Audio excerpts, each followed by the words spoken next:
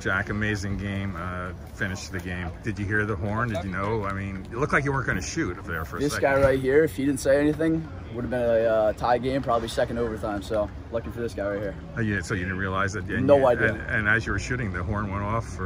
I turned to the ref immediately, and he was like, "We're good." And Nick, one of the biggest goals you've ever scored, I'm sure. Yeah, definitely. 2.4 seconds left. Yeah, I tried to put it away a little bit earlier. I got hit pretty hard, and then I got back up. I was just at the right spot at the right time, and Colin Decker gave me a good pass, and I was just able to put it away. It was just an unbelievable team win. You guys were down 8-4 in the third quarter, like 6 minutes and 52 seconds ago or something like that. Yep.